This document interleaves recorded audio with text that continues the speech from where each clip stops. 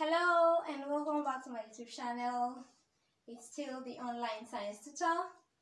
I'm Caroline Ogenetega, a graduate of Petroleum Engineering Technology from the Petroleum Training Institute, from Delta State, Nigeria, and a postgraduate diploma student of the Abubakar Tafawa Balewa University, Bauchi State, Nigeria.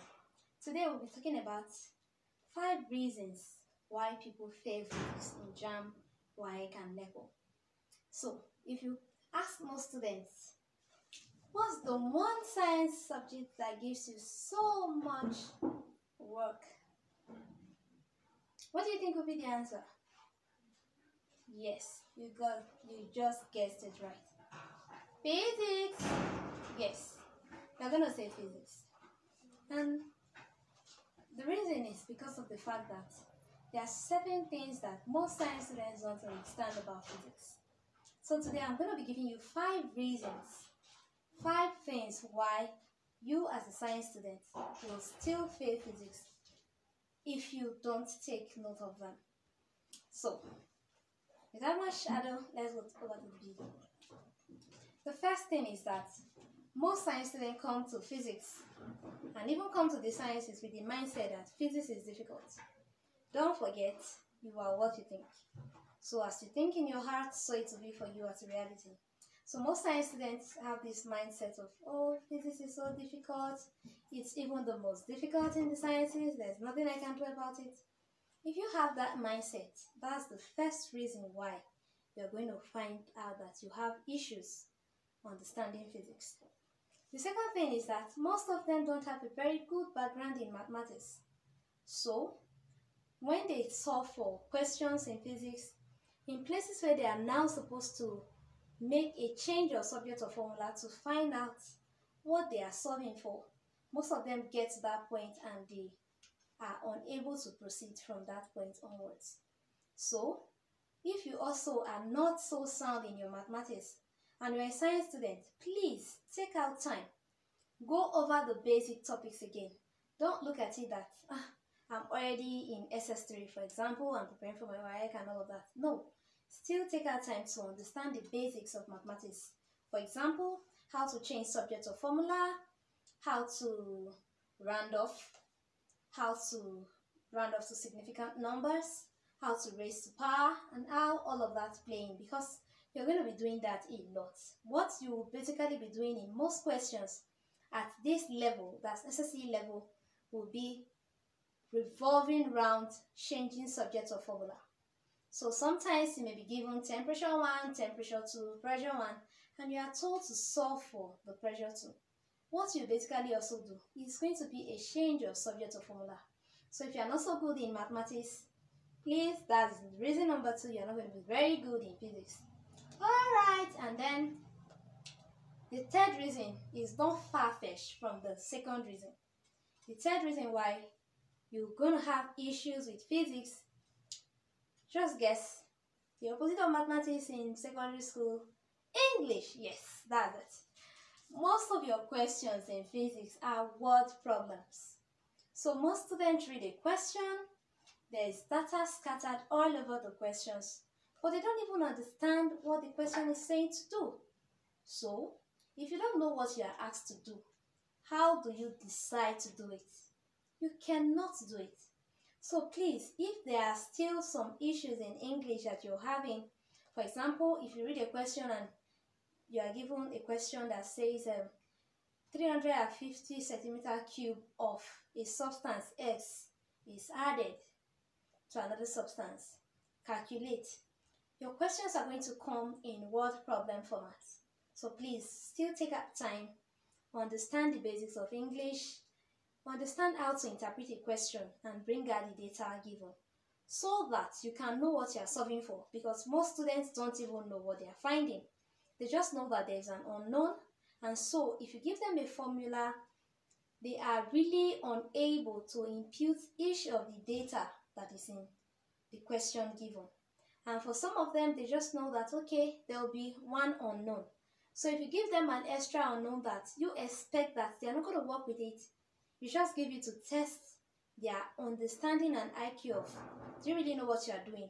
you'll find out that most science students don't know what they are doing. So, tada, that's the reason number 3. English problem, interpreting questions of word problem.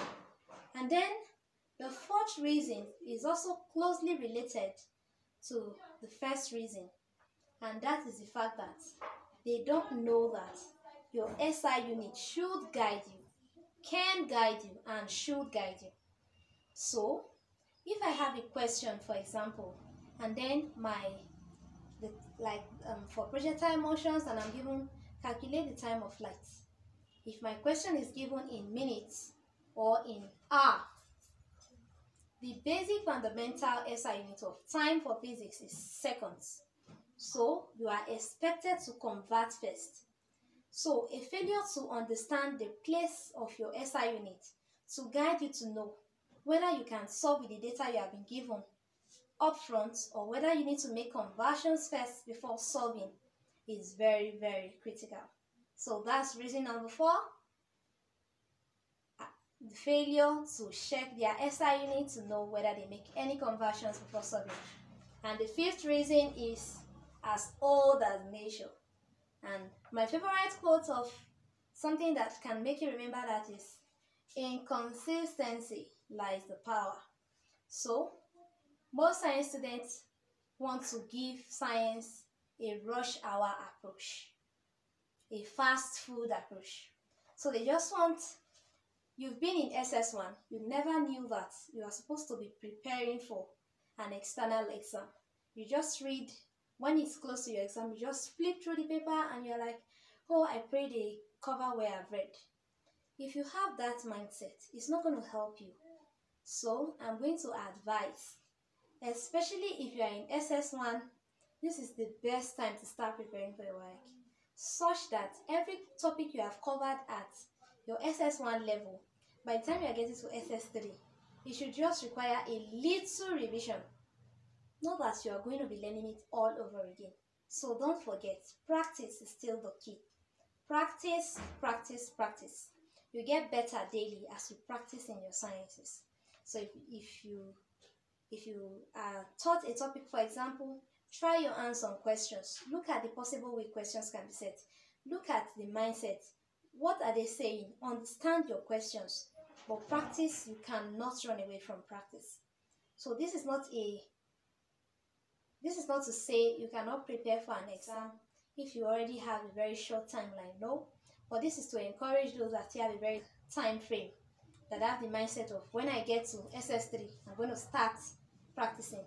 You should get this even at SS1 level, so that any topic you cover, you go back home and you practice the questions on that topic, because this syllabus covers SS1 to 3 work. So if, for example, you are taught linear expansivity in SS1, you go through the various years and you check for questions in linear expansivity that are under that particular topic you just did, and you solve them and cross-check your answer. So I highly recommend this. If you don't have it, please do get it. The last time I got this was 650 naira, but I don't know the current price, so you could check bookshops and get. So don't forget, practice, practice, practice. Be good. Other auxiliary factors include, just know how to input data into your calculator so that you don't get it wrong at that point. But if you are able to take note of these 5 major reasons why people fail physics in Jamb and why, I'm very sure you're going to do so well. So reason number 1, as a way of recap for summarizing, we have the issue of mindset, that physics is difficult. Reason number 2, they are not so good in mathematics, so they can't do change of subject or formula, so find what they are looking for. Reason number 3, they have challenges with English language, so they can't understand what the question is saying or what they are asked to do. Reason number 4, they don't work closely with their SI unit. They use the data they are given like that without even checking whether they will need to do any change in the SI unit, whether they will do any conversion of, say, gram to kilogram, time in hours to seconds, and all of that. And then finally, they don't practice. They want a crash method. Crash is not always the way forward. Have you gotten value today in today's video? If you did, please give this video a thumbs up, like this video, subscribe to this channel, and recommend to your friends. Yes, recommend to your friends. And this is to your continued success in Jamb and WAEC. Do have a wonderful day. Thank you.